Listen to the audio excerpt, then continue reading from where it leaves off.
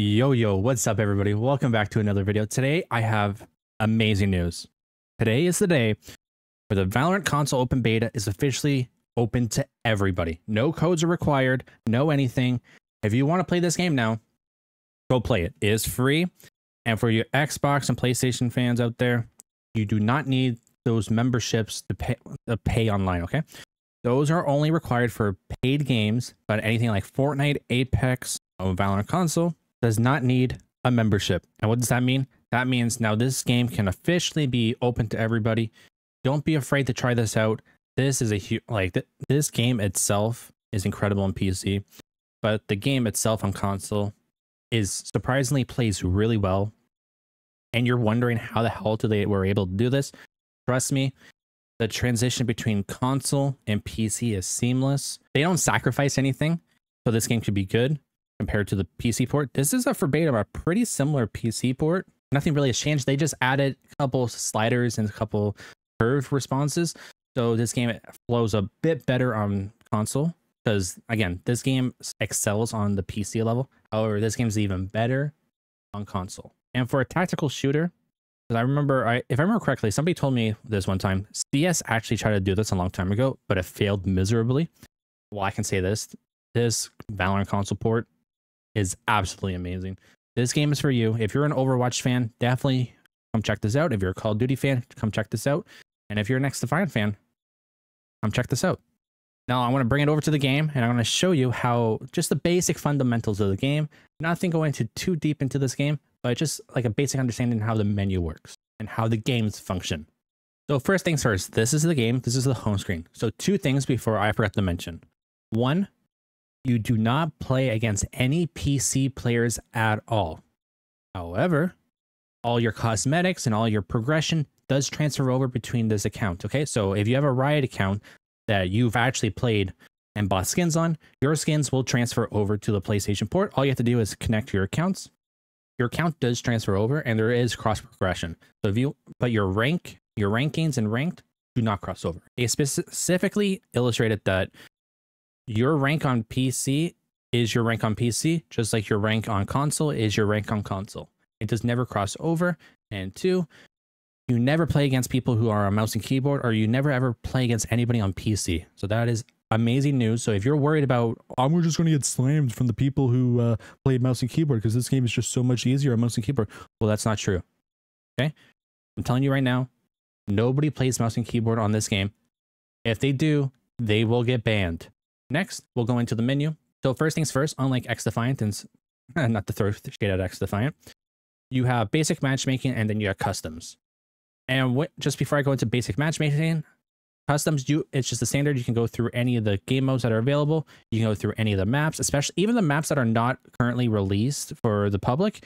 You can just actually play this out because I know Fracture currently right now, Split, Breeze, and Icebox are currently not in the rotation right now, but you still have the ability in private matches to play these maps. And if you want to try these out, before you go into anything or do anything, always allow cheats on. It gives you the ability to play around with the util and play around with the characters, and it really safe area. This is your safe space. Okay, so don't worry. Allow cheats on mostly applies to you can buy any weapon you want, practice with any weapon, and have unlimited ammo and stuff. But this does not apply to matchmaking. Matchmaking is basically simple. Valorant itself is a game where it's first to 13. You always have to win by 2. So for example, unrated and competitive are 13. Obviously unrated is self-explanatory. Unrated is just easy. Competitive is competitive. Obviously that's our rank system. Then you got swift play. Swift play is a shorter version of unrated and competitive. And there's no competitive swift play. It's just swift play. So it's basically taking the unrated first to 13, turning it down to 5. Then we got team deathmatch and deathmatch, and it's self-explanatory. However, deathmatch is more of a free-for-all on the basic maps that you play, like Lotus, Sunset, Breeze, and so on, so on, so on. However, team deathmatch, and also, sorry, for deathmatch, there's no abilities, just the guns. It's all gunplay. Team deathmatch, on the other hand, they have customized and specific maps for this game mode. They also allow any agent, and you can use any of the agent's abilities. However, they're a bit different, where it's kind of on more of a cooldown than actually a buy round. And also team deathmatch is first to 100, obviously, because you're on a team, while deathmatch is first to 40.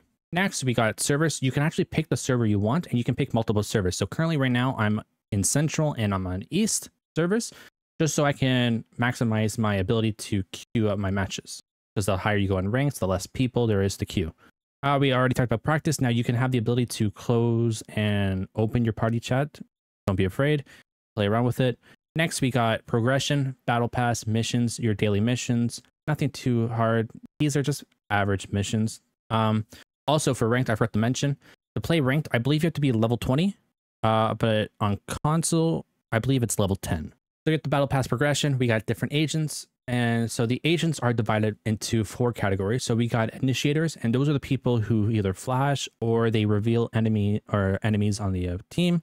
Then we got sentinels. These are the people who control the basic around the map. They're the ones who control choke points. They're the one who prevents enemies from pushing up, pushing in onto sites. Next, we got duelists. These are the people who initiate gunfights. These are the people who go into the gunfights and take the first gunfight. Next, we got controllers. Controllers are pretty simple. These are the people who smoke off choke points going into and onto a site. Next, we got your careers. And now the careers is very simple. Now, your rank career will be very similar to your in deathmatch career. Everything appears once in a while on this feed. So your team deathmatches, your unrated. I believe sometimes even your private matches will appear here as well. Then you got your current rank, and then you got leaderboards. Then you got collections. So then you got your collection, your gun buddies, your player cards, your sprays. Now I have skins for every single one of these guns. Don't ask how much it is, how much my collection is. I'm embarrassed to say. Next, we got the store, and I'll say this right now. They cost a lot. That's all. That's all I'll say. Every time you buy something, you will sell your soul. I swear to God, sometimes these guns do give you aimbot. Sometimes it feels like it. That's why it's so amazing. Like the skins in this game is absolutely incredible compared to the default skin. Once you start using some of these cosmetic skins, especially like this is the newest one that was released, I believe last bundle. It's absolutely amazing. It's just fundamentally just an amazing gun, and it feels super nice. But the guns never change the statistics or anything. So if you're worried about, well, they're just going to change the statistics or decrease the reticle, they are purely cosmetic items. It's literally all about feel. Now, people have claimed that it's a psychological thing, and the more skins you buy, the more likely you're going to like them. Now, that could be true, but at the same moment, Riot has always claimed these skins do not do anything for your aim or anything. It's all psychological. That's why certain people like certain skins, certain people hate certain skins. It's mostly about feel, especially when these cosmetics. And so that's just a basic overview of Valorant Console Beta. Don't forget, there's also settings as well. However, that's definitely for another video. So if you like this video, don't be afraid to hit that like and subscribe down below. And I'll see you next time. Don't be afraid to subscribe for more content for Valorant Console, because this game is absolutely amazing and it deserves its own content creators, especially on the console side, because not everything carries over from the PC version. So I'll see you next time. Peace out and have a wonderful time, everybody.